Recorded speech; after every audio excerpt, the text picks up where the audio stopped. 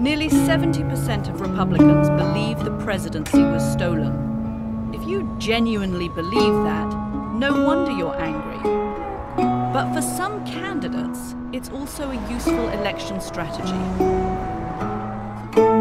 Hi Arizona, I'm Kari Lake, the Trump-endorsed candidate for governor. If you're watching this ad right now, it means you're in the middle of watching a fake news program. You know how to know it's fake?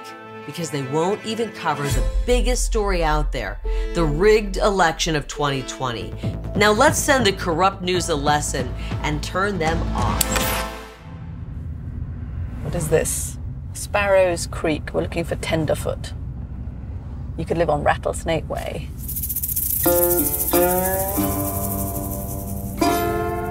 I've been invited to meet Kari Lake, who's pressing the flesh in Wickenburg, north of Phoenix. There's nice big American flags. It's a retirement village in the desert. This is great. Hi. I want your hat. Hi, Catty. Nice to meet you. So nice to meet you. How about a good hat, too? You need it out here, right? Kari is in a primary battle to be the Republican candidate for governor. Do you think I could get a coffee, Martin? Yes. May I? Take one?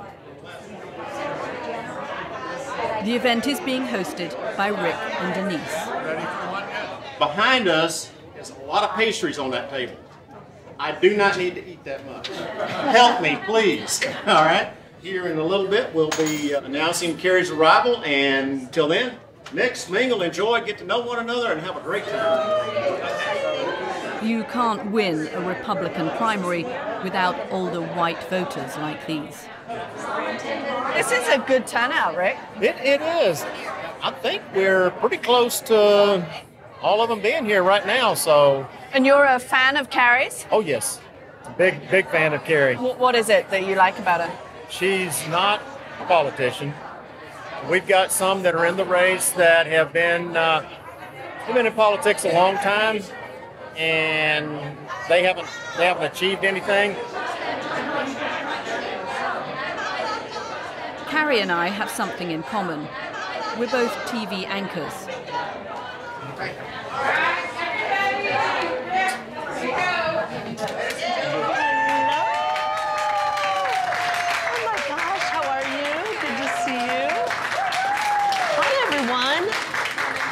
This is so nice. Hello, everyone. Hello. Gorgeous neighborhood, but even better looking people. Thank you for being here. She's such a pro and a household name here.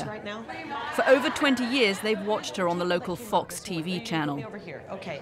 You guys got a great community. Do you all live here? Awesome. But last year, she traded in journalism for politics. I made a very difficult decision to walk away from my career. I realized that the work had become immoral. This field has gone full propaganda, and they're lying to the people, and I'm not interested in being part of that. And so I decided to throw my hat into the ring. That's music to Trump's ears, and he's endorsed her.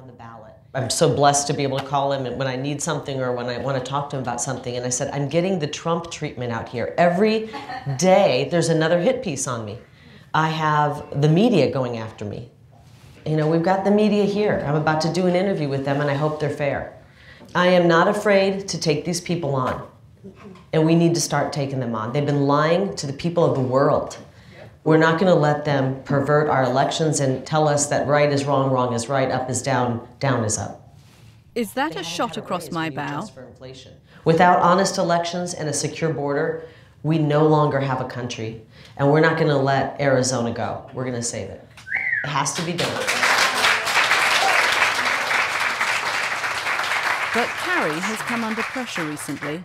Her opponents have seized on the fact that she once donated to Obama's campaign. Being new to this party, and per your own words, with no experience, how did you manage to get Trump's endorsement? I've been a Republican, registered Republican, almost 30 years. For 4 years, I registered as a Democrat. I took a chance on a newcomer named Obama and was disappointed like a lot of people. People are waking up left and right. And I'd rather be on the side of people who at once maybe have crossed aisles and voted the other side, like President Trump, Ronald Reagan, Carrie Lake, versus Liz Cheney, Mitt Romney, Jeff Flake. President Trump knows a fighter when he sees one, and he knows a winner when he sees one. So I'm really honored to have his endorsement. Thank you so much. Thank you. Are you serious? That's so nice. Really appreciate it. Thank you. Oh my gosh, beautiful. You're beautiful. Thank you, Tony. Elaine. Gosh, you're so beautiful. Well, thank you. You never stop being a TV anchor. So she's very smooth. She hits all of the talking points that will endear her to President Trump. What do you guys think? Do you think the BBC is going to be fair? We shall see, right?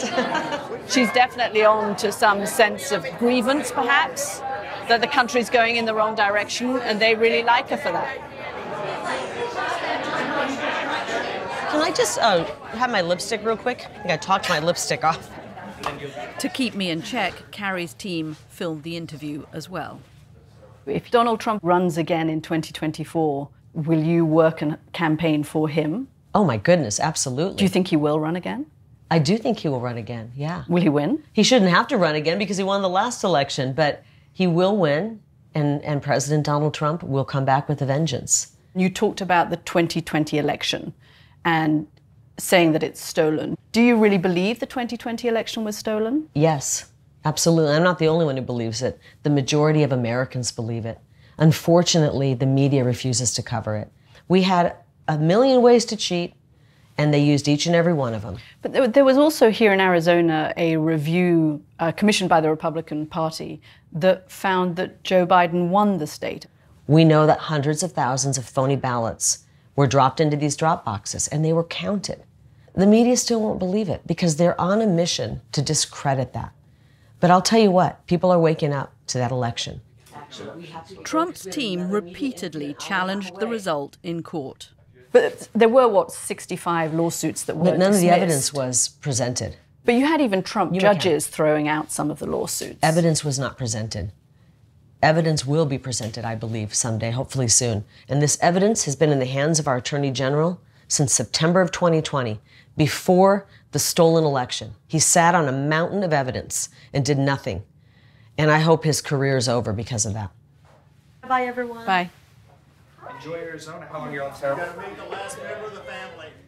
I mean, you can make black white if you want to. If you're going to ignore the facts, you make black white, and that's what she's doing on that issue of the election. It's so frustrating because it should be a clear issue.